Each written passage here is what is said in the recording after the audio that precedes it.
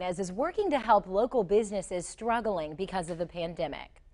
7 News' Christine Scarpelli is live in Tryon, North Carolina, where their beer fest is now happening virtually. She's here to tell us all about it. Hey Christine, guys. good morning. Yeah, good morning, guys. We are at the Tryon Bottle. Really awesome place to be first thing in the morning. We are actually distanced 6 feet apart this morning at the Tryon Bottle. I'm going to take my mask off so closed captioning and things are a little bit easier to hear and see this morning. But I want you to know I'm here with Paige Henderson with the Tryon Downtown Development Association. I'm glad to have you, even though it's so, I'm barely far apart, right, this morning, but we're safe. And that's what we're trying to do this year with the Beer Fest here in Tryon. This is a huge favorite. So the 9th year, we're excited to hear how it's going to be just a little different this year. That's the theme, different, right? Yes, so things are going to be a little bit different this year, but we wanted to adapt in light of COVID-19 and be respectful of state guidelines and mandates, and so we brainstormed a way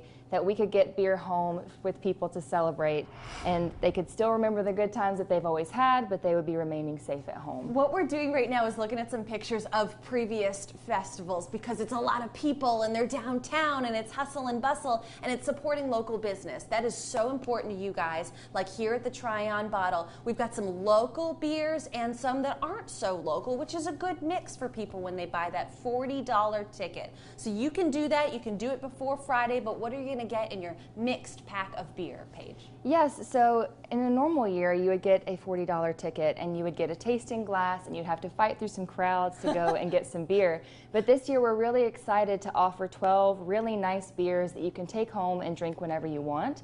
We're also going to have some fun surprises that we're going to send home with people, like a reusable 12-pack tote that can carry wine and beer. So you can come back to the Tryon Bottle that's right. and get more? Exactly, yes. And also just some other doodads like these coasters and some tasting glasses. Very good. Okay, guys, so no wrestling this year. You can get your glass, you can enjoy your beer, right? And no punches need to be thrown. No, we've never seen any of that here in downtown Tryon. Okay, easy way to get tickets. Again, get them before the 30th. Here we go, downtowntryon.org. I've got it right there. You can see buy tickets. Hey, if you can't find that, head over to WSPA.com and look for this fun picture, guys. We will be back with much, much more this morning from the Tryon Bottle. And pickup, remember, it's November 7th.